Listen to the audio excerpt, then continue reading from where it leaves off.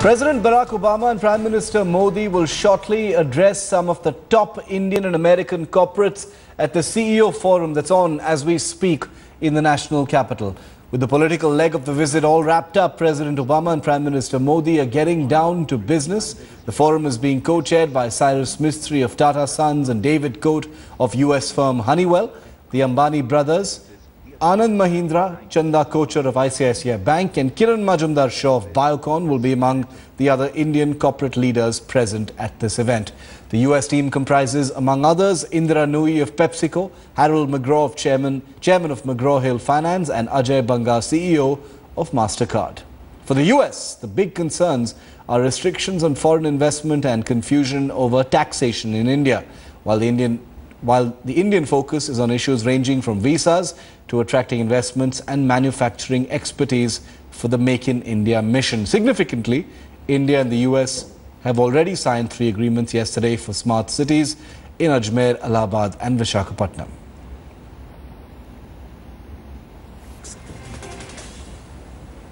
Financial inclusion. Let's go straight across to headlines. Today is Pankaj Upadhyay for more on this story. Pankaj, all eyes on the message being sent out by the Indo-US Business Summit, the CEO Forum. Some of the most successful and influential business leaders under one roof at this hotel event at this point of time.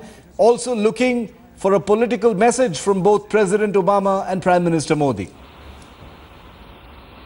Yes, Shiv. At this point of time, what India needs is that the US firms should look at us as the destination for manufacturing and for design. It is a big reality that India needs a foreign investment, and what a time when both the leaders have shown the commitment, they have shown such great camaraderie, and sources really say that this is the time when boost could be given to the economies of both the countries, and both the leaders have committed. Of course, there are concerns, there are expectations as well at the same time, and sources say that both have decided that this is the time when both the concerns and the expectations can be shared across the table.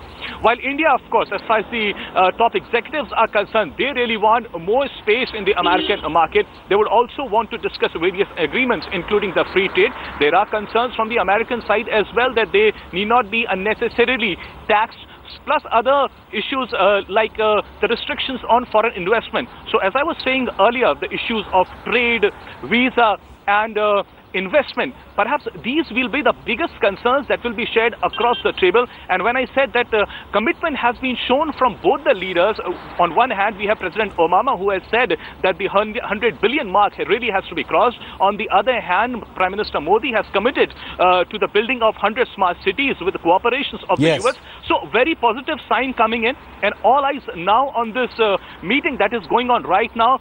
And the end result perhaps could be very, very interesting this time round. And as many say, that this is the time when the differences could be really ironed out and that boost could be given to the economy.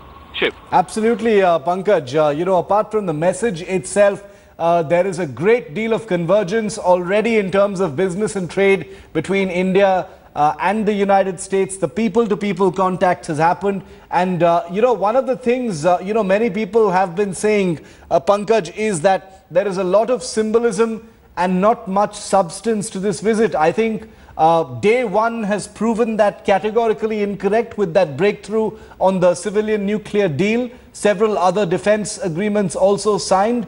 And today, what's really happening is a mechanism, a way and a path forward to convert India and US trade from the current $100 billion a year to at least $500 billion a year in just the next 5 years. Definitely not a small mission.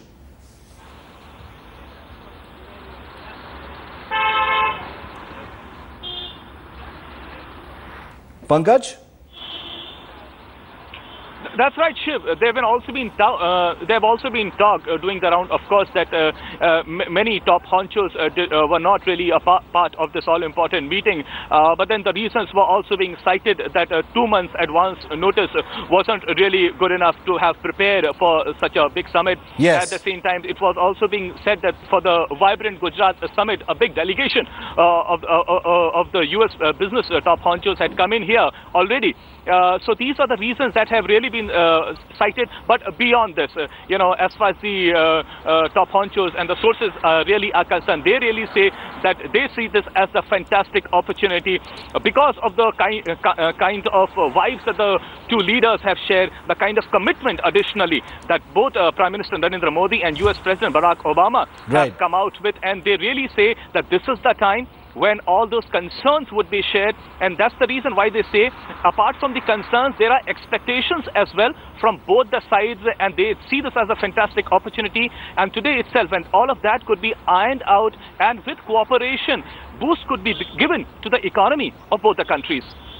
Thanks, Pankaj. We'll keep coming back to you live. We'll touch base with you once we get more information about what's happened at the CEO forum. We're going to get that in just a short while from now. Is a movement that